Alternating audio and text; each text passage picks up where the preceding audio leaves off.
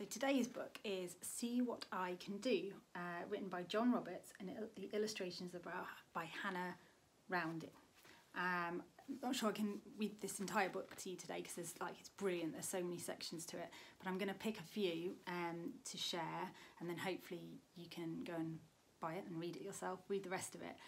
But it's about diversity and, you know, embracing all of our differences and seeing them as really positive things that can empower us to have lots of fun with our friends and at school and in life with our hobbies. So the first one I'd like to share to you, and look at the beautiful illustrations, is called Music and Dance. Molly and Gillian are walking to school with their friends. They are talking about the things that they enjoy. I love playing music, Molly says, pointing to her cello. One of the other girls points to Molly's hands. They look a little different from other children's. But how can you play? The girl asks. Molly smiles. I might look different, but that doesn't mean I can't do things. I just have my own special way of doing them. Gillian nods. That's like me with dance. My legs are different lengths and I have to wear a special shoe to help me walk properly. But that doesn't stop me from competing. I have won lots of awards for my dancing. Wow, says her friend. I never knew you could do so much. Molly grins.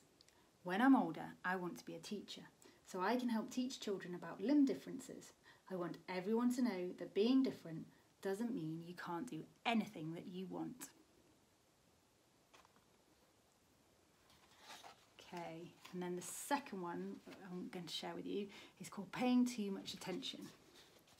Look, it's like a big top scene. Jaden and Elsie love performing. I have a lot of energy, says Jaden.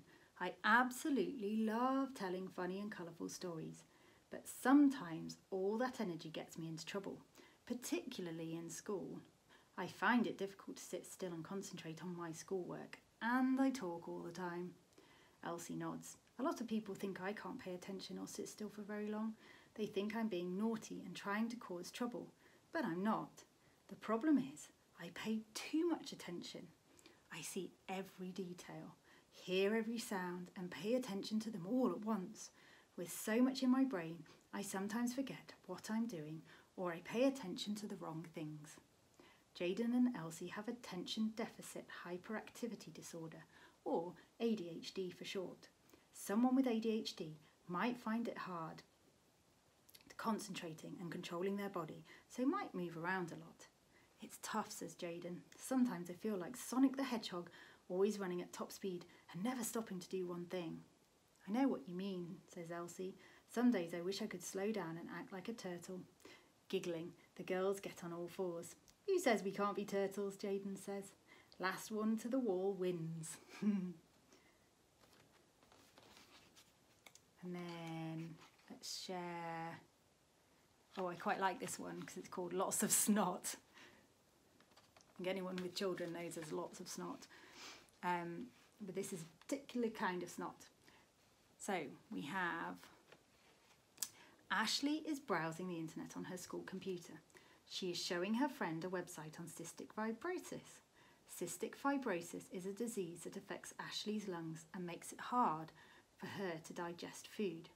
I love doing all the things my friends love to do, Ashley says, but I struggle with breathing and breaking down mucus.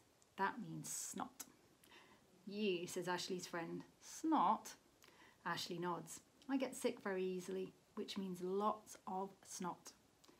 For me to stay healthy, it's important for my friends to wash their hands so they don't spread germs to me. Ashley's friend smiles. I'm glad to know that. What else can you do to stay healthy? Well, my body has difficulty breaking down nutrients from food, so I have to make sure I eat the right things. That means I have to eat a lot of fatty foods like nuts and cheese, says Ashley. But hey, it could be worse. After all, who doesn't like cheese? And I like here at the bottom it breaks it down into the phonetic way of saying cystic fibrosis, because it's quite a hard word to say. I struggle with that one. So cystic fibrosis. Okay, and then shall we share one more? Let's see. or enjoy what you love. I like this idea already. We haven't even read it. Chloe, Cammy and Indy are in the playground.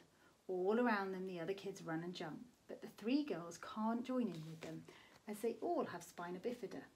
This means there's a gap in their spine. Indy says, I don't like anyone pushing my wheelchair unless I'm super tired, but I do like to go as fast as I can all by myself. Chloe agrees, me too.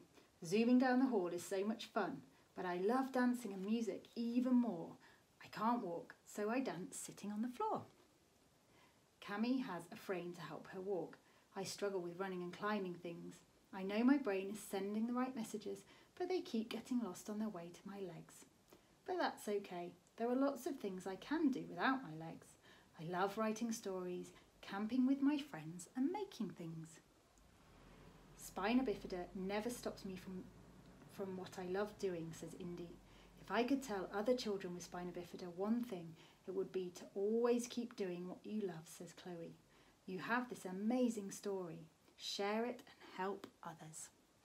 And again it says how to say spina bifida. Beautiful illustrations. Okay, so this book is packed full of little stories like that, which I have to admit is an education for me too, and it's such a lovely way, like an amazing resource actually, that if your child goes to school and meets somebody who's perhaps got one of these conditions or you know, a different ability to them, that yeah, it's just a really lovely way of talking to them about it. And yeah, I know I said I was going to donate all these books at the end, but I think I might be buying them all as well so that we can have them at home as well as giving them away. Because yeah, they're just so lovely and really beautiful illustrations and just such important messages about inclusivity and diversity and accepting how different we all are, and that it's just so full of positives. So this is See What I Can Do by Jon Roberts. I really hope you enjoyed the chapters that I chose for you, and yeah, if you want more, there's lots in here, so yeah, just go and buy it and have a little read yourself. Yeah, thanks for listening.